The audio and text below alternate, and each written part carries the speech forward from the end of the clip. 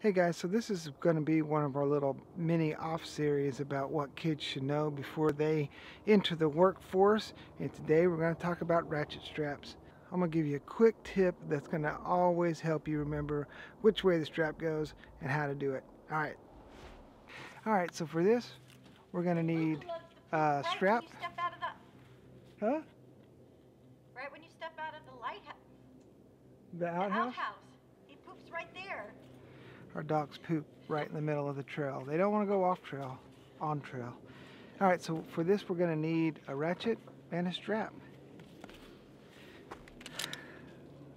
So let's see if I can get in here. Boop.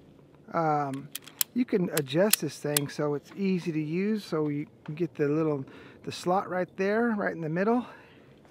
And then what you're going to want to do is, right, you take this and you face the Pac-Man portion towards your body, right? And that's how you ratchet it.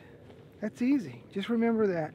This needs to face towards your body. The little Pac-Man, the little waka waka waka needs to be facing towards your body. That's it. This isn't no laughing matter. This is important stuff, because it's so frustrating to get like a tie all done up, and then the guy starts ratcheting it down, and then the next thing you know, you're like, we got to redo the whole thing, because you know, if you got it going this way, you can only go so far before you're on the tension and you can't go anymore. So Pac-Man's trying to eat you. Just remember that. Waka waka waka. Oh my God, babe, you're funny. All right, so what you're gonna want here, I'm gonna go on the other side. I'll throw this, put this in on a good secure side. Dude, I'm telling you, I've seen the meme on social media where the guy had literally had his straps and his ratchet in the wheels. No, whatever's moving you can't ratchet, but I don't put it past people to do that. That's probably something I do.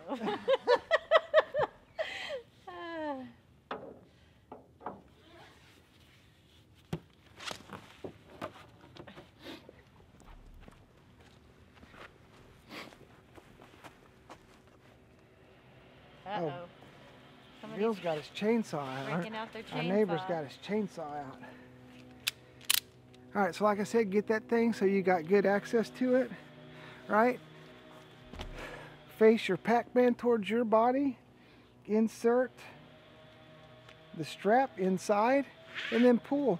And then another way, if you want to be able to get good tension, is, right, once you get this guy through your ratchet, right, then just loop it right back through the outside. That way you can pull, and when you want to get tight on something, you still can pull this as tight as possible and then start ratcheting.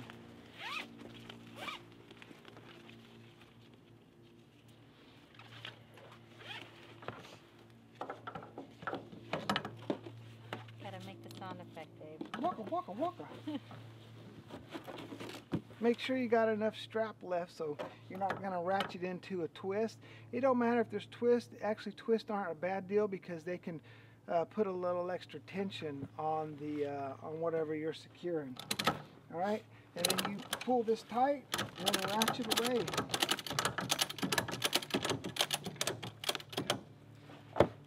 And that's it.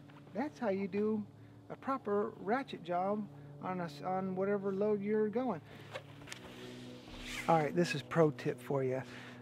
So a lot of guys, what they'll do is they'll just come up here and tie this off in some crazy way, and if it gets unsecure, then it'll just be dragging, and you'll run your strap, so it'll get all frayed up. So what I like to do is take a foot and a half,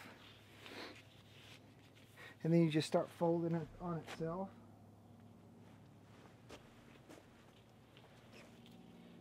There you go, till you get about right here, and then you thread this guy back inside of the ratchet, right, and then up through again, and then you collapse it down.